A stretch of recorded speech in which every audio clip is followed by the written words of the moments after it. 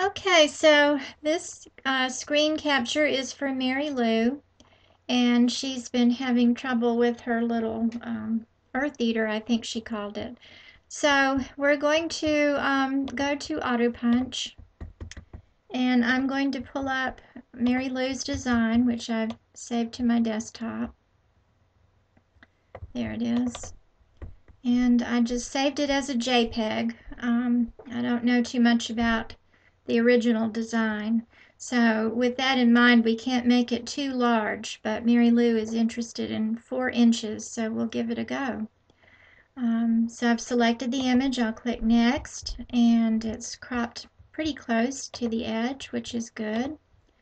And it's showing that the size of this design is 6 inches, so we're going to reduce it to 4. Because that's what Mary Lou wants hers to be. I think originally when I did it for her, I believe I set it at 3. But we'll see how this one turns out. And I'll click Next. And we'll see what Autopunch suggests. 2 colors, which is good. Alright, and I'm going to take my slider bar all the way down.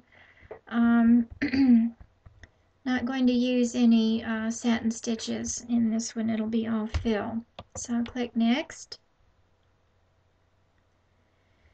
And we have the option to fill in the center. I can't remember if she said she wanted the center or not. I remembered she said it needed to be something like a globe.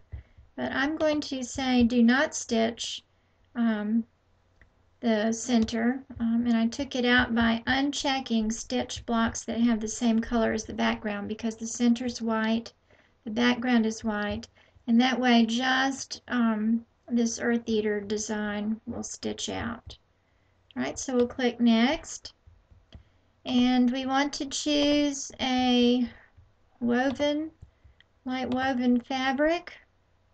I know there's been some discussion about people seeing something a little different.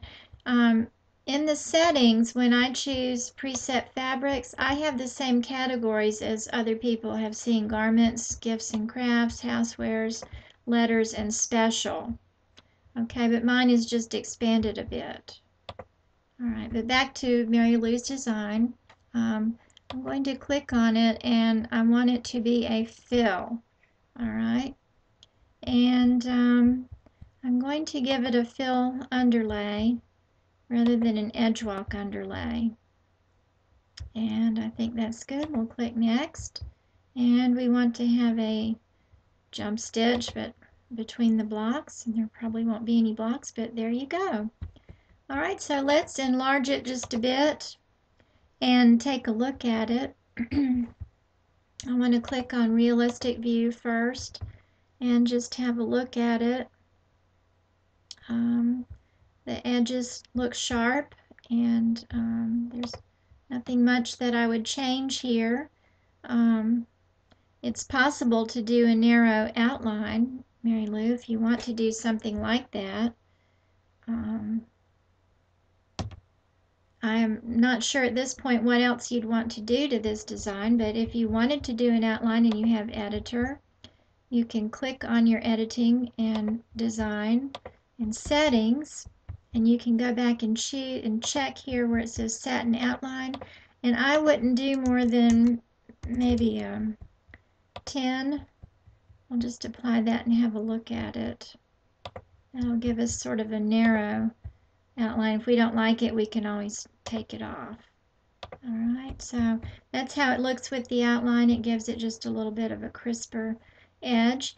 If you wanted to change the way the fill looks, then you could go click on your editing tools and click Design, and we could go back up here and change the stitch type. Let me move this box over a little bit so you can see it's chosen a step satin, but we might want to choose a step pattern, or a step angle would be nice. That's one of my favorites, and I generally go to a 75 or something like that. If you want it to be straight up and down, you could choose 90. And let's take a look at that. That looks pretty nice. Nice and clean. If you wanted to change it to some other step, you might want to do perhaps this one, which looks nice also. All right, so that's how you do it, Mary Lou. I hope this helps, and give it a go.